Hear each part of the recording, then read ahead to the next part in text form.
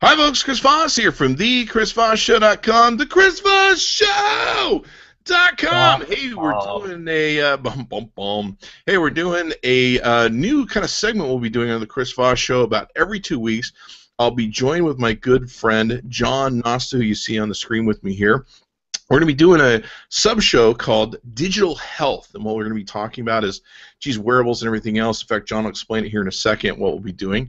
But John is a top digital health thinker and strategist. He's the founder of Nosta Lab, which is his last name by there, and he has been heard with his voice on CES, Bloomberg, Forbes, South by Southwest. I've known John for a long time. He's very brilliant in the health field, and this is going to be a really cool thing to tune into every 2 weeks. Hi, John. Welcome to the show. How are you? Good to be here. Is this the first time we've ever had you on the Chris Voss Show? We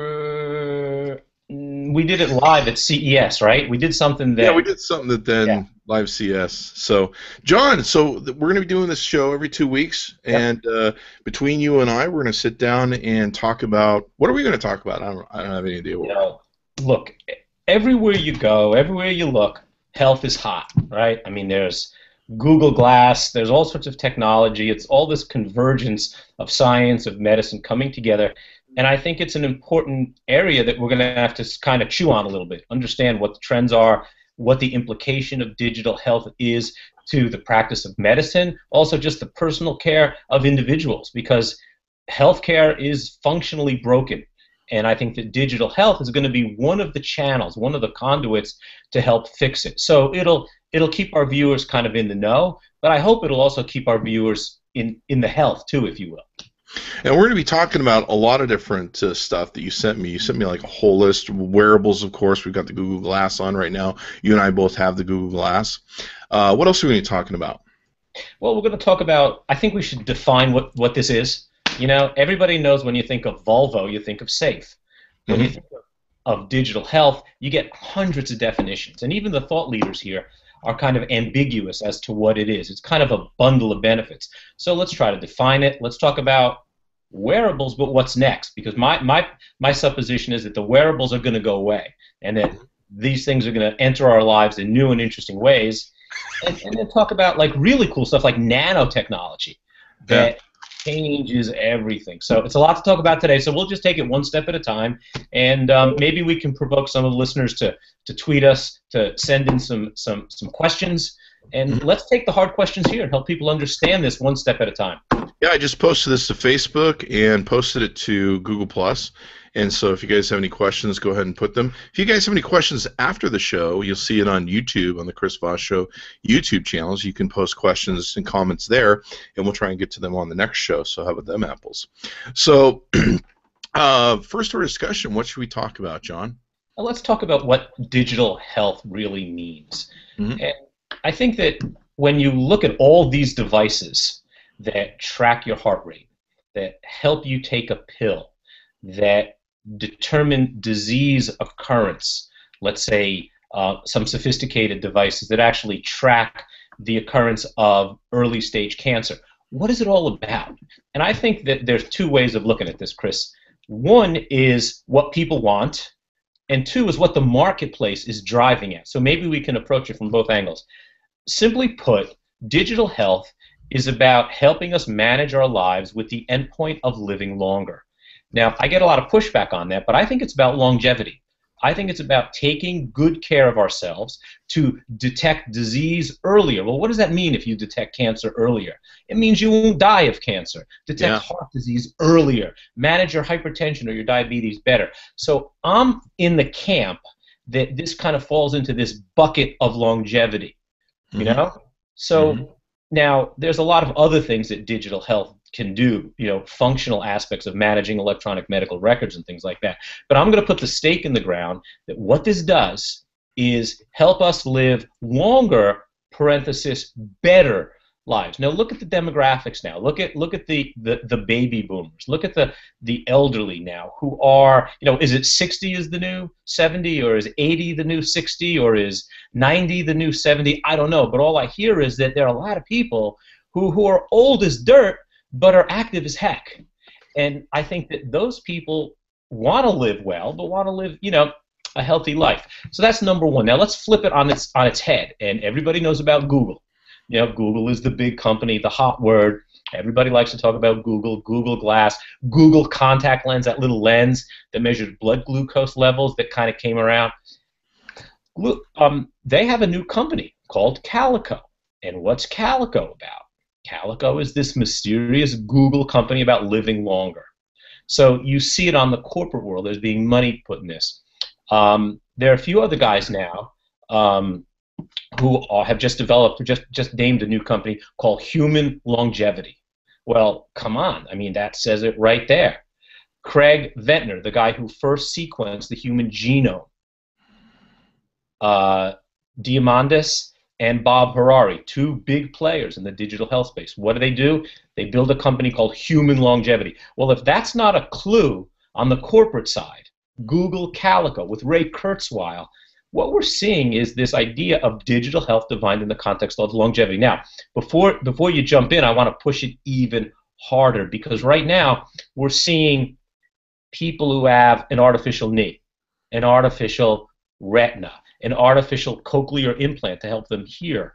At some point, people are going to become more artificial than real, and we get into this whole transhuman reality, which is really, really freaky. But I want to push to one point, and that's this idea of immortality.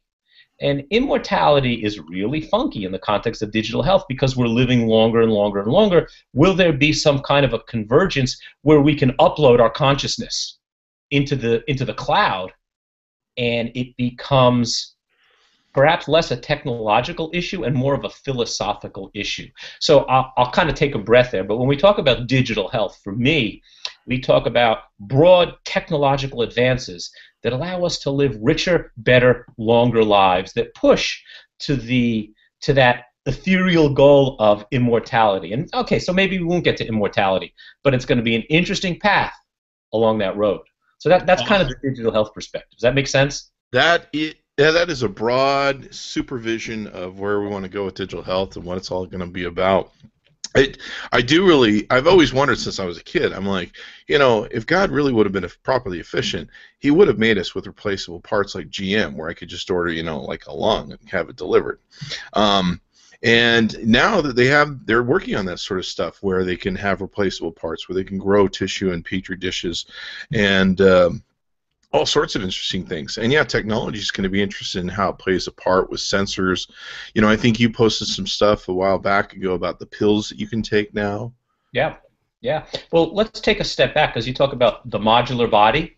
Mm-hmm. Like, okay, my arm wore out, my knee wore out, let's get a new one. Mm-hmm. Look at Google's modular phone. We all saw that online. If your screen breaks, you pop in a new screen. So I think that stuff, it all comes from the same thinking, and that's one of the magical aspects of digital health. It's that you have this cross-pollination of people who A, know what they're doing, and B, don't know what the heck they're doing. And when you combine them, they come up with stuff they never even thought of. And that's important, because you got technicians, electrical engineers, entrepreneurs, people who have diseases, the citizen scientist, coming together with the Eric Topels and the Daniel Krafts of the world. The scientists, the rational thinkers meet the emotional thinkers. I didn't want to say irrational thinkers, but these thinkers, and thoughts collide. That's why you're seeing a lot of cool stuff at digital health. That's why you're going to see successes, and you can also see a lot of failures. You're going to see people stumble and fall. And when they stumble and fall, the naysayers will be there real fast to say, you screwed up, digital health is some kooky idea. But then you're going to find the people who stumble and fly. And those are the pivotal, life-changing moments that we're going to begin to experience. Now, as you said, digital health is defined by a lot of people by a device, by something you wear on your wrist, a Nike Fuel, Up, Basis, that kind of stuff. And those are the proverbial wearables. Mm-hmm. And that's where it kind of starts. And I think that's nothing new. People have had pedometers for a long time, tracking how far they walk. Yeah.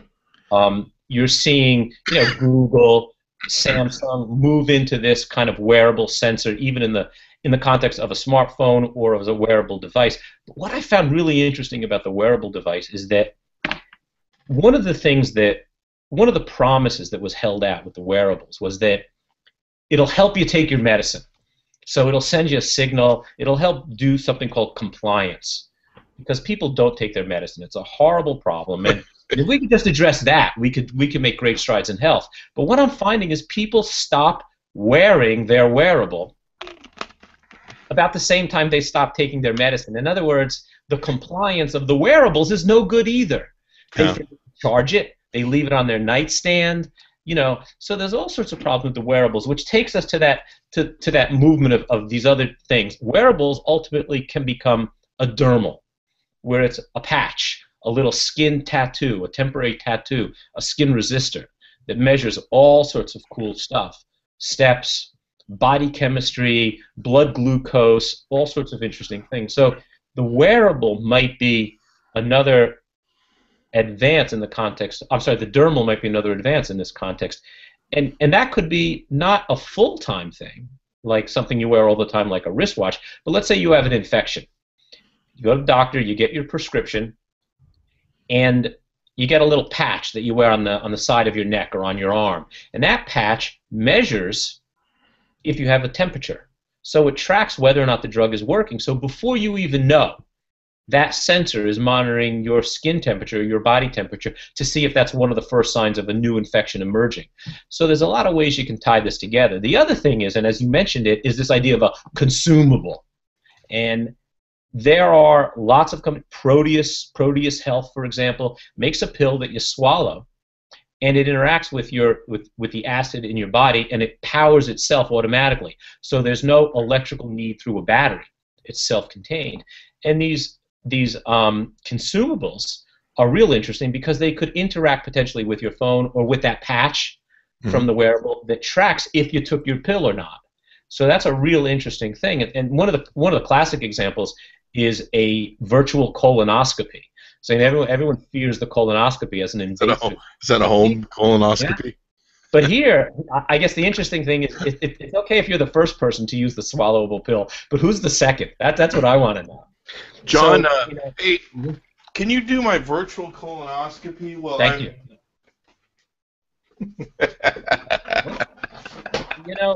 Did you see anything in there? No, you're good. You're good. Thank God. Thank God. And we touched on something that's real interesting here, because it's this idea of medicine. You say, can you do a virtual colonoscopy? It's medicine at a distance.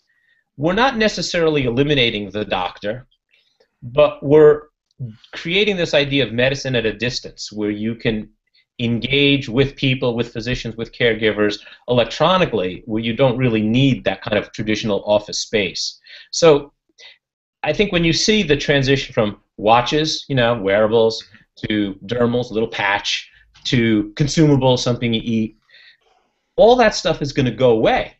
And what's going to happen ultimately is that these devices, these monitors, these trackers, this whole body of technology will be built into how we live, where we drive. I'll give you an example. Your bathroom will have sensors, and when you look in the mirror, the sensor will measure your heart rate. When you stand on the scale, we already have these things.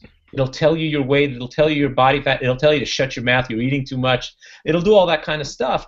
But when you brush your teeth, the toothbrush will check for cavities. The toothbrush will measure the amount of bacteria in your mouth, which will correspond to a heightened risk of heart disease. So there's all sorts of cool stuff. The point is that you won't forget the device. You won't put a patch on. You won't swallow a pill. It will be built into your very existence. So it becomes passive monitoring. And that's real cool. The other example I talk a lot about is the idea of a glucose monitor in the steering wheel of your car. And wow. This is actually being developed now through Ford and through Medtronic. And the point is, look, here's Ford. What the heck does Ford know about digital health?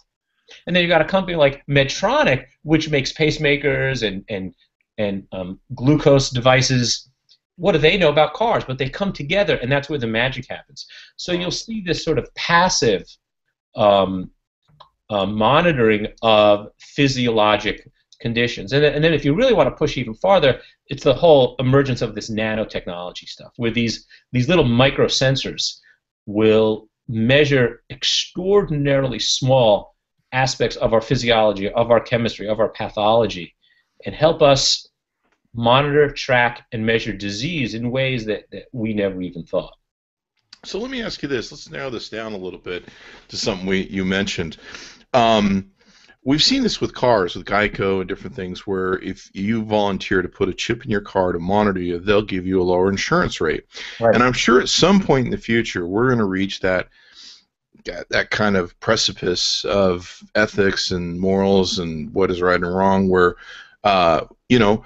do I get, if an insurance company can monitor if I'm taking my pills and I'm using my monitors, will they be able to give me a lower insurance rate? And of course, do I really want them monitoring that information? Do you want the insurance company monitoring the speed of your car and where you go? Mm. Well, there it is. I think that, people flip out about privacy. There are two big aspects of privacy when you talk about it. There's personal information like health data, and there's financial information. Mm-hmm. And everybody worries about their banking records. The banking records are largely digital. They exist electronically. So, no one's running down the road screaming bloody murder that their financial records are online and corruptible, or you can hack them. But in fact, that whole body of information exists digitally. It's the same thing with health. I think that you will find that you'll be rewarded for appropriate behavior. Mm-hmm. Look, insurance company is a roll of the dice. If you agree to do something, I'll agree to do something. So let me ask you this: would you personally, if your insurance in the future came to you, and of course we're talking about this sort of digital age that's coming, and they said, look, John, we'll give you, $50 or $100 off your insurance monthly policy if you use these sensors that are in this watch, or maybe a sensor that they've co-worked with that's on the market, mm-hmm.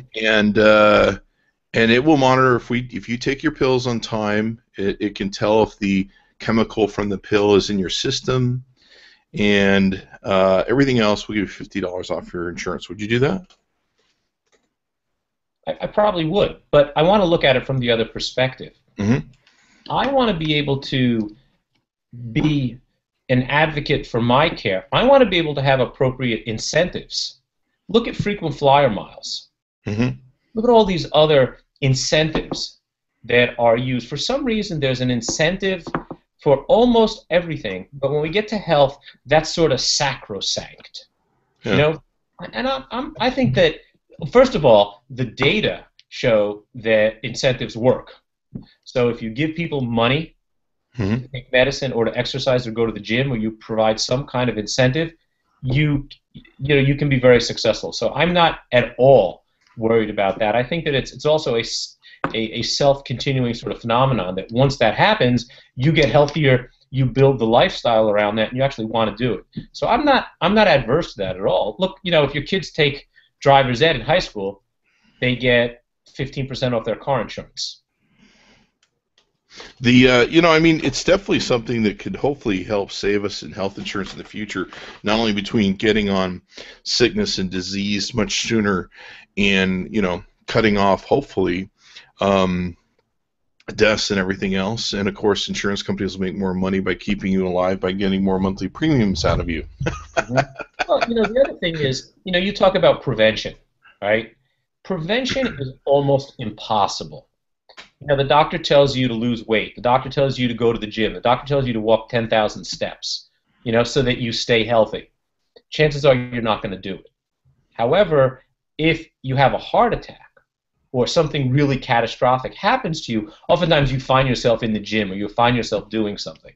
So prevention is a hard thing to do, and that's the flip side to that is part of the magic of digital health, because what you see is that we can now detect disease earlier and earlier and earlier and earlier. So theoretically, we could find the very first cancer cell in your body. Mm-hmm.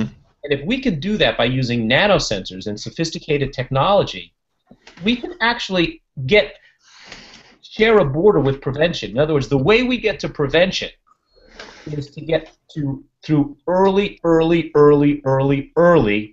detection.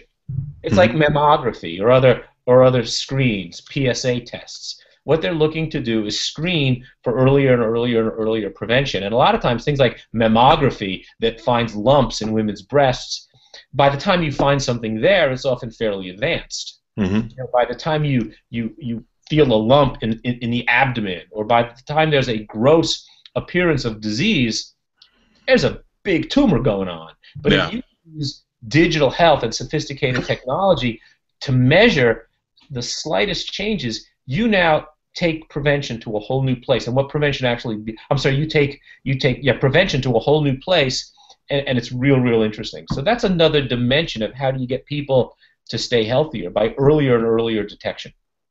Yeah, and I mean, in the future, and this is probably, 20, 30 years away, it would be great if you would have those sensors on your body, and, if it sensed a cancer cell, it would emit some sort of chemical that would smack it out, and you wouldn't even have to bother going to the doctor. A couple things, Chris. One is they have these bacteria now that have been reprogrammed to attack cancer cells. So they're called bacteria bots. So they're half robot, half bacteria, and they're actually developed now. Another group at the Scripps Institute with Eric Topol is looking at measuring signs of early heart attack. So what they do is, one day you'll get a call on your smartphone, and the ring will say, "Hey John, you're having a heart attack."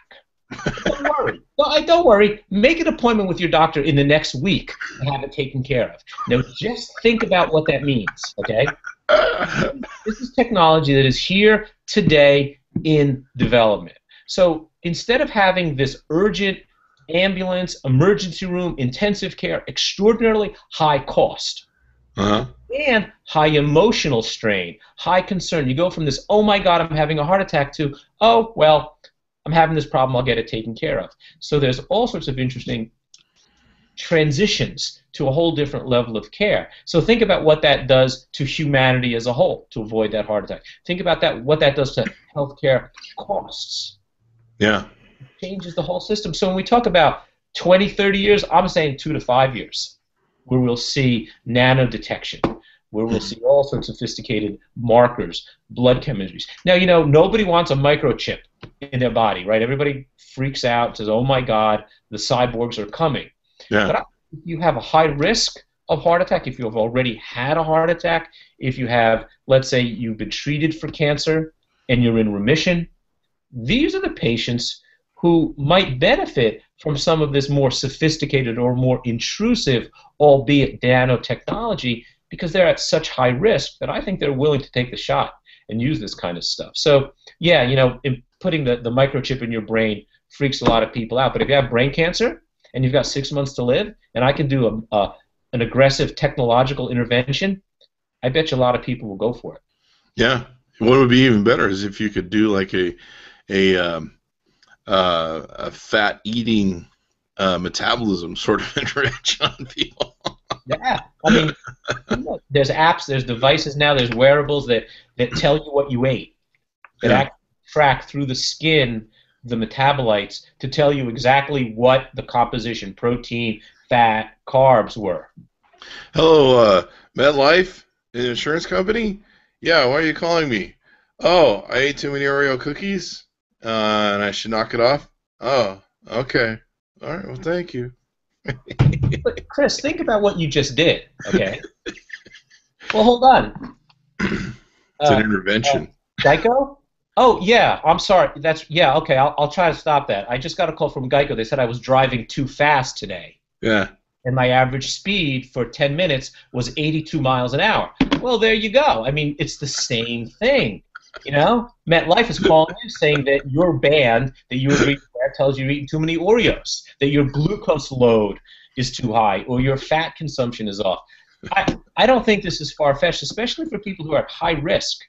No, I know a lot of people who monitor. My mom, every morning she gets up, she checks her blood sugar.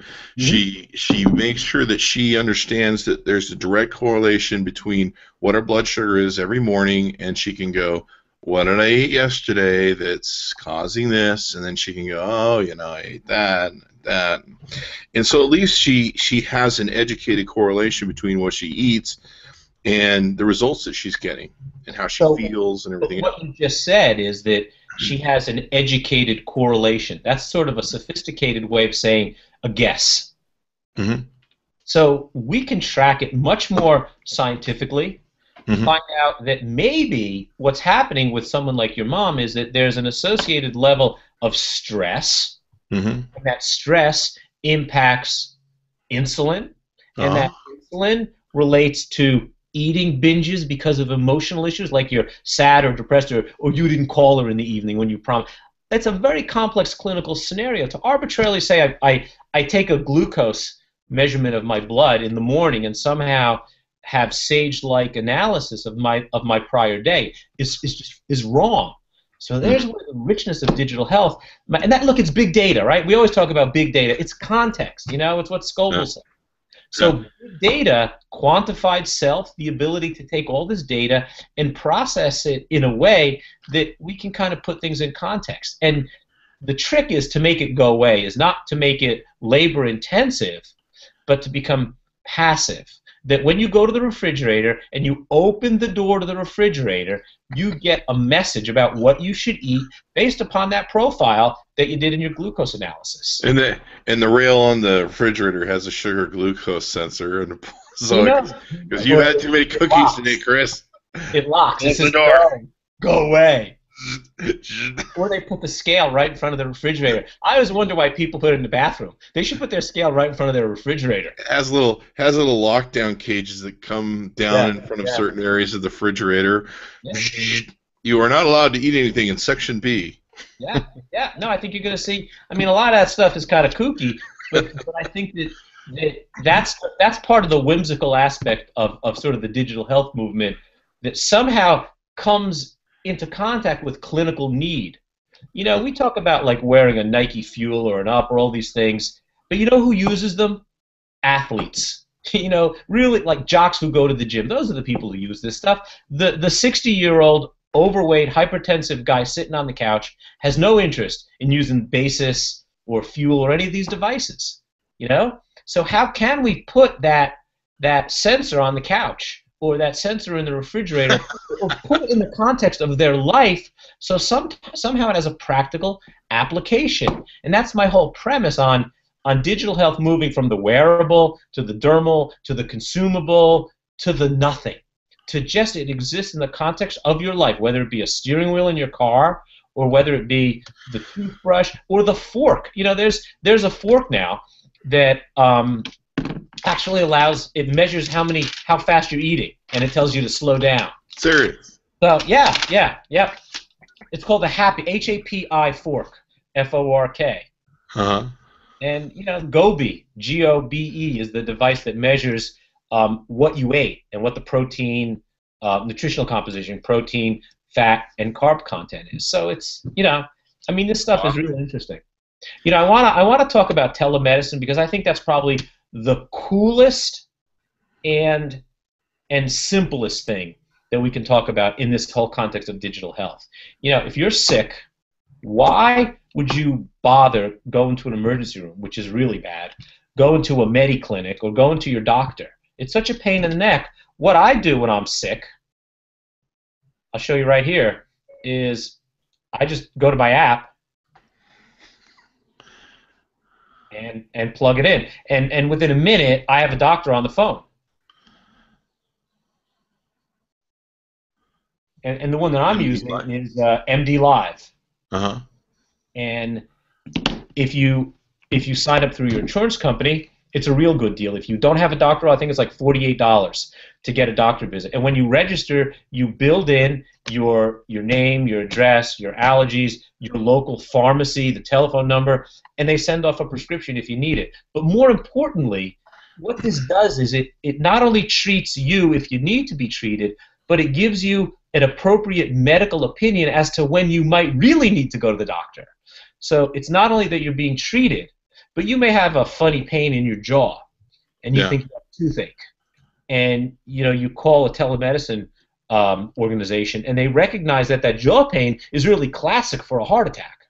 Ooh. So they don't tell you, oh, we'll call in a prescription for something. They tell you, go get emergency care. So telemedicine is real interesting because it's so convenient, it's so cost effective, and you can use it anywhere. So Nice. I think that's going to be a big move in terms of this. That'll be awesome. That'll be really awesome. Oh, so what's wrong with me? I need more vodka? Okay, thanks. That's Telebooze. That's a different. That's Telebooze. Telebooze. That's a Telebooze app. We got that. That's a whole other business on the side. Tend to use that more But often. look, telemedicine also has teleoptician.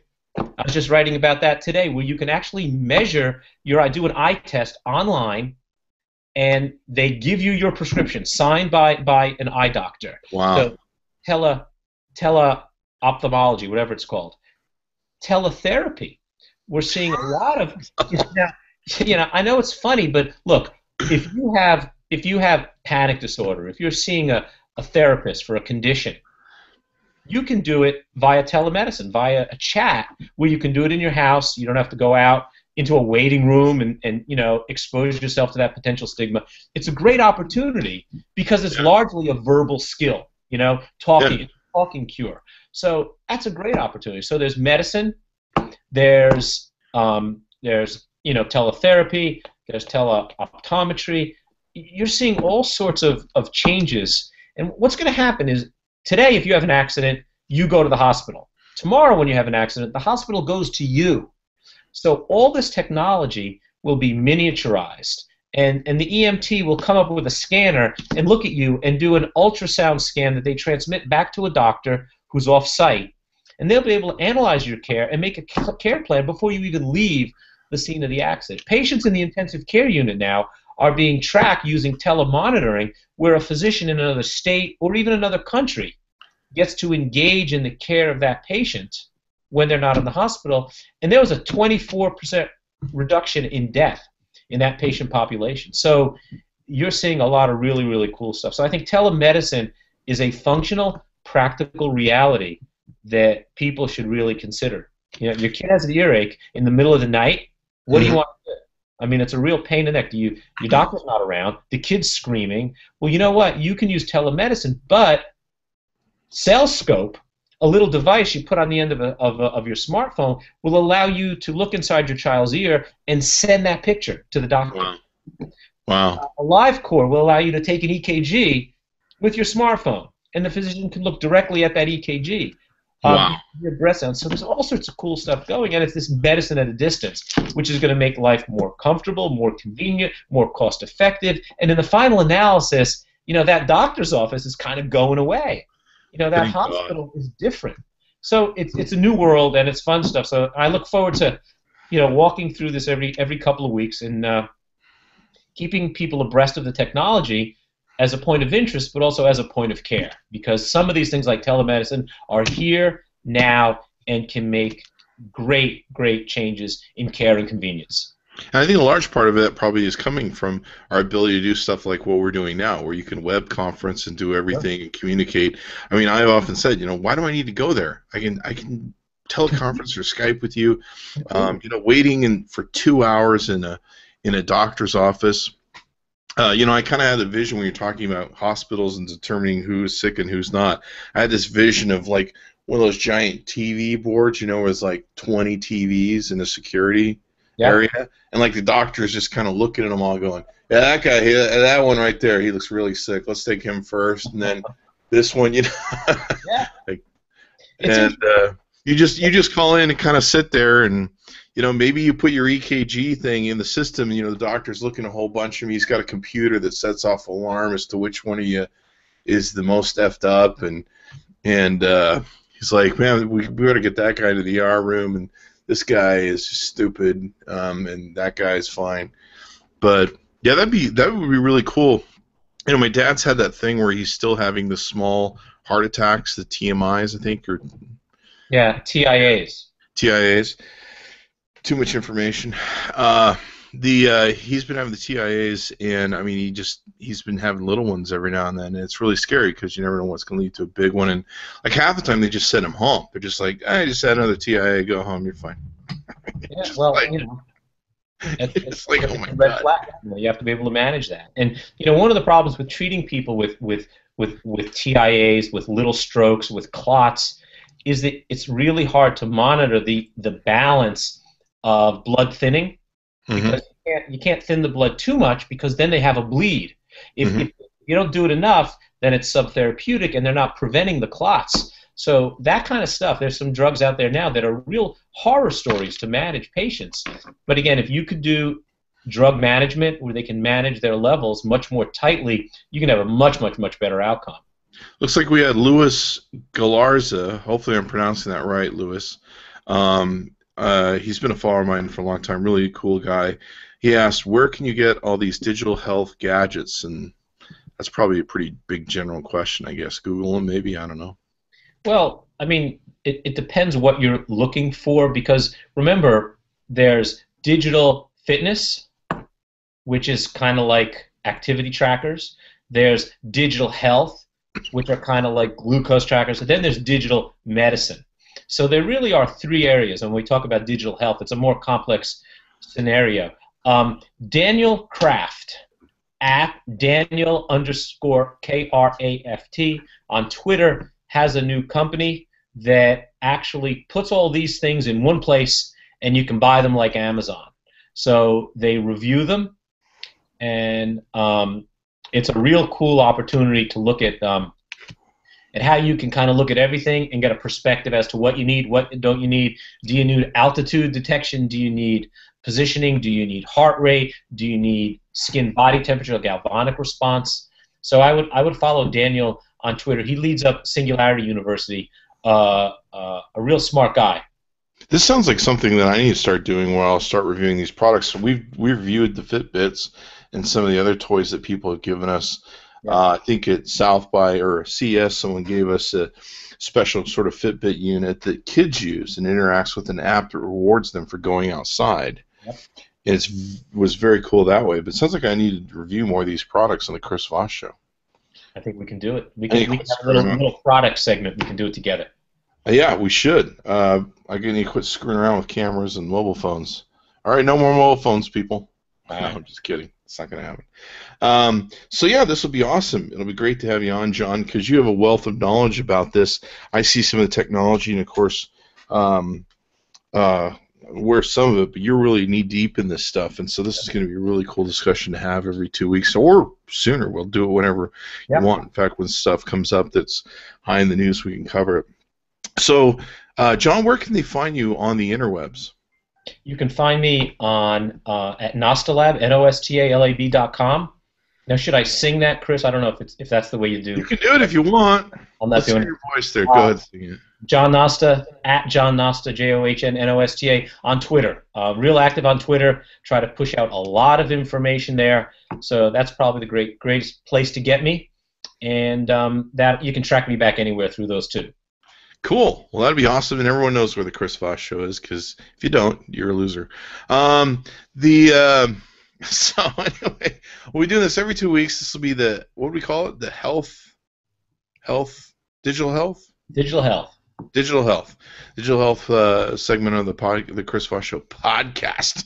So you'll also see this in iTunes. If you want to catch what you missed, you can go to iTunes probably in the next 24 hours, and it will be up on iTunes. You can watch the full conversation me and John just had there. Thanks to our good friends with the Google Glass, 8ly.com. That's 8ly.com. They're sponsors for our Google Glass, and you can see the new beta that's coming out fairly soon. You can go to 8ly.com and sign up for it, which is really cool. So thanks to them for sponsoring the Chris Voss Show. And John, I guess we'll sign out here, bud. Until next time. Talk to you later. All right. Thanks, man. And we'll see you next time.